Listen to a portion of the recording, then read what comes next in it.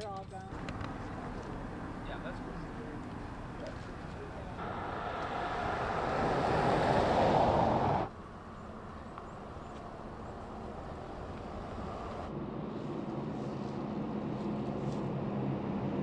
It's just too bad that it's happened here. And I feel very sad for his wife, and my condolences for that lady. She's a very nice, sweet lady.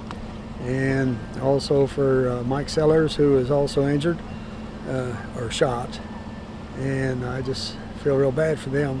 I hope Mike recovers well, and I'm just, I don't know, it's very frustrating.